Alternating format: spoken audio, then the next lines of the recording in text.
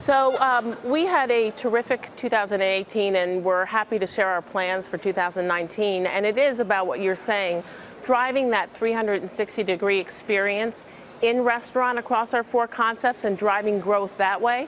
But also, we are extending our brands beyond into delivery and off-premise occasions, which are really growing rapidly. And there's a big demand for our brands, both in the restaurant, but also when consumers want to enjoy them outside of the restaurant, in their home and other off-premise occasions.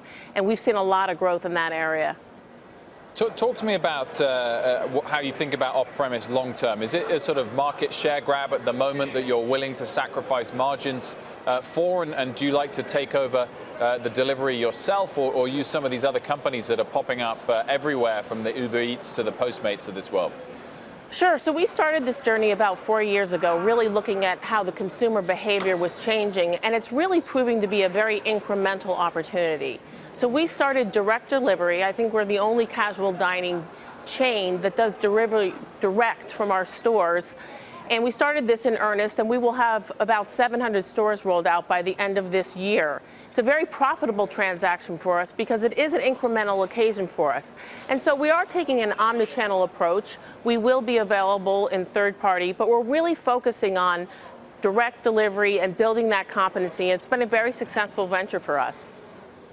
Liz, it's interesting to hear you say that that's been very profitable. It's not what I would have expected in terms of a delivery business and the lack of opportunity to upsell. I guess more broadly, how would you assess the cost situation for your business right now in terms of commodity prices and what that's meant for food? You've had minimum wage on the rise here in many parts of the U.S.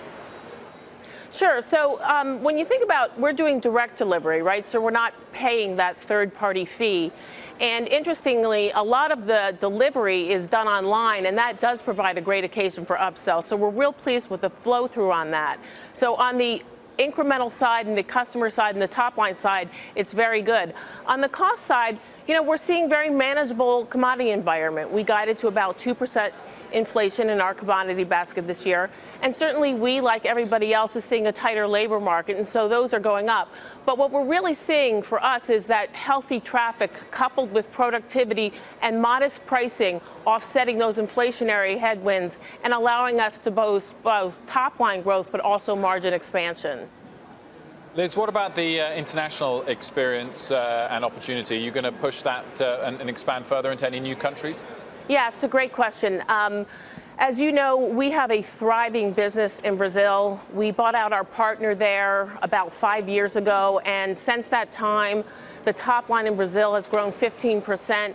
The profits in Brazil, in constant currency basis, all of these, of course, has grown 10%. And we see an opportunity to really drive significant continued growth down there. It's a huge market for us.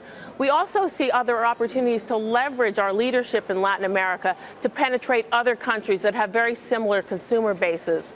At the same time, we have a very strong franchise business in Korea, and we're going to use that to partner and continue to expand, and a very healthy Hong Kong business. So we are definitely opening new stores overseas where it makes sense on a direct basis in Brazil, and then partnering with other really strong franchise partners to grow the brand in other markets. There's a lot of demand for it. And Liz, your CEO, it looks like until April 1st. What do investors need to know about your successor? That he is absolutely the right leader at the right time to oversee the next era of great top-line growth and great margin growth. Dave Dino has been my partner every step of the way over the last 7 years on this journey, and he is a tremendous leader, and he will be the right leader for this group going forward. I look forward to staying involved as executive chairman, but I couldn't be more proud of this leadership team. They are the best in the business.